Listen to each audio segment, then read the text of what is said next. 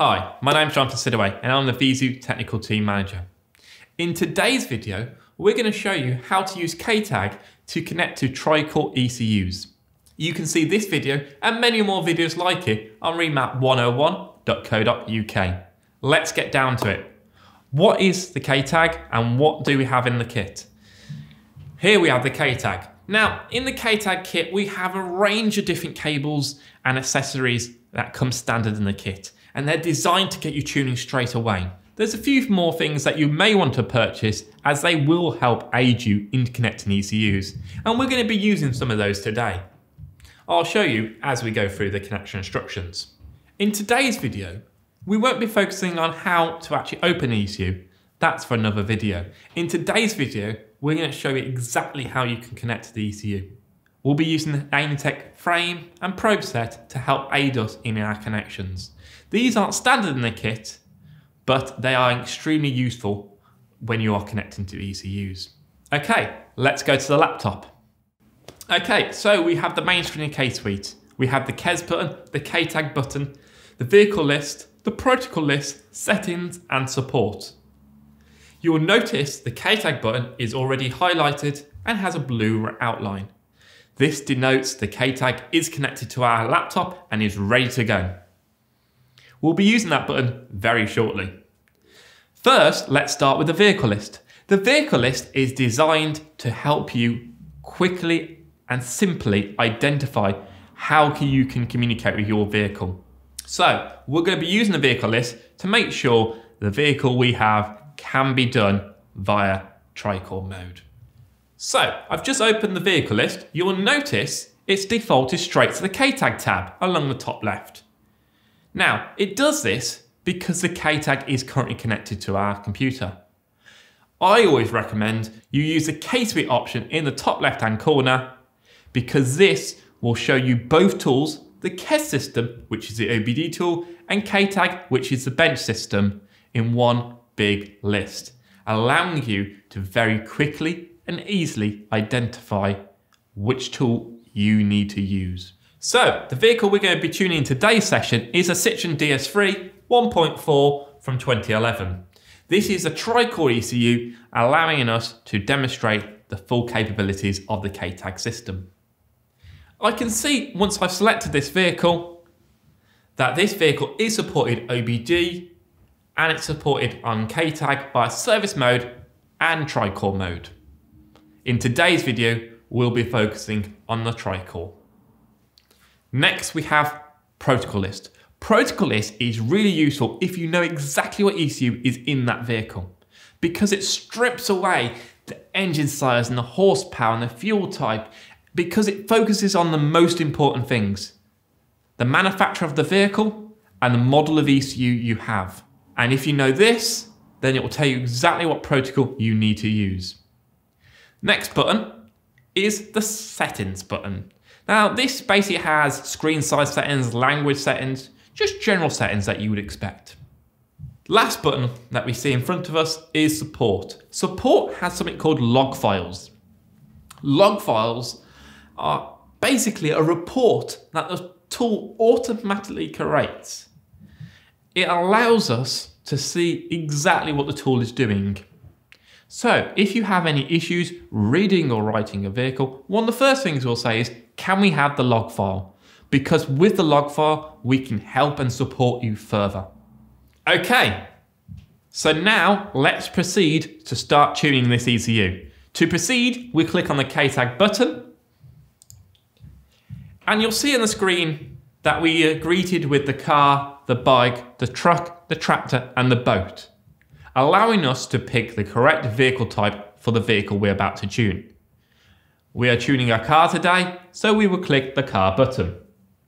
Once again, we will find our Citroen DS3 in the vehicle list. Once we locate the vehicle, we can see with Ktag we have two options: service mode and Infineon Tricore. We're going to use the Infineon Tricore option today. On the right hand side, you will see an open book with a hand. This is the Ktag Manual. It is imperative that you read this manual before proceeding, because it contains the connection instructions and exact instructions for you to follow to allow you to successfully read and write this ECU. We now have the Ktag Manual open in front of us. The manual allows us to see every single connection method that we can use on this ECU. So some ECUs have different connection methods. Some just have one, some have a range of different methods available to you. If you have a range of different methods, it's up to you which one you prefer. Some may require soldering, some may require probes, but you can pick the one that you find the easiest to communicate with your ECU. With the ECU in front of me, I can see there's a picture on the Ktag Manual. I use the picture on the manual to check the ECU that I have matches the one on the Ktag Manual. If it doesn't, I would recommend you contact the VIEZU technical support team who can help and advise you further. Now that I'm happy to proceed, because my ECU matches my Ktag Manual, I can see with this ECU, I have 3 different connection methods in front of me. Direct with soldered wires, with position frame in EVO, and positioning frame. We're going to obviously connect this ECU, and we're going to use the universal probes. The universal probes are an additional to the standard kit, but are extremely useful. Because they are universal, you can use them on a range of different ECUs, and they greatly reduce the need for soldering. And I would strongly recommend that you do use them instead of soldering where possible. Now I'm going to connect to this ECU using the connection instructions in front of me. So looking at my connection methods, I can see I'm required to use the Tricore lead. The Tricore lead does come standard in your kit. What you'll notice is the cables are color coded. Alientech have done this to make connecting easier for you. By doing so, it makes Ktag incredibly easy to connect to. To help aid us in our connections today, we are using the Alientech frame and EVO set. These aren't standard in the kit, but are incredibly useful to help aid you in your connecting.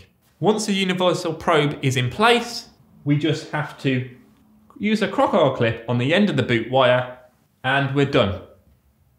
We have now finished our connections. We're going to close the manual and go back to the vehicle list. And in the bottom right hand corner, we can see the green tick, which we're going to use now to access the main communication window of Ktag. Okay, so now we're at our communication window. To start our process off, we're going to click Identify ECU. Ktag is now beginning its communication with the ECU. Now this will tell me exactly what software is currently on this ECU. It will also tell me my connections are correct. What you can see on the screen in front of you is Ktag has successfully communicated with the ECU, showing me my connections are perfect for this ECU. So now we're going to click on Read Backup and get a read from this ECU. Once again, you'll see the Ktag is now communicating with our ECU. And on the right hand side, you'll see all the different sectors being read. We will now wait for the Ktag to finish, and at the end of the procedure, we'll get a save box come up, allowing us to save our file. At the end of the reading process, you will see it says reading successfully completed, and we get a save box allowing us to save our read file. For ease, we are saving our read to our desktop. Now that the file is read, we need to submit the file to the VIEZU technical team for tuning. You will need to do this via the dealer portal. Please check your inboxes for your exclusive invite to the dealer portal. If you haven't got your exclusive invite for the dealer portal, or yet to join us, please contact info@viezu.com for more information about joining us. The VIEZU technical team will return the file to you with the quickest and most efficient service in the world. We do this because we understand that time for you is money. To learn more about our service and what we can offer you, please contact info@viezu.com to find out more about our service. Okay, so now that we've received our file back, we are ready to begin the writing process. To do so, we will click Write Backup and select our tune file. Okay, so now that we selected our tune file, you can see the Ktag begins straight away to communicate with your ECU. And we can see the writing is now happening in front of us, with the different sectors being written to. At the end of the process, we will see writing successfully completed to show us that the writing has finished and the tune file is now on our ECU. Once you see writing successfully completed, you are safe to disconnect from your ECU. You will need to reseal the ECU with silicone to get it ready to go back into the vehicle. Okay, so now that we've finished tuning this ECU, it needs to go back into the car for one very happy customer. If you'd like to see more information or more videos just like this one, please see remap101.co.uk for more information. It's been a pleasure to have you here with me on this video. For more information, please don't hesitate to contact us at info@viezu.com.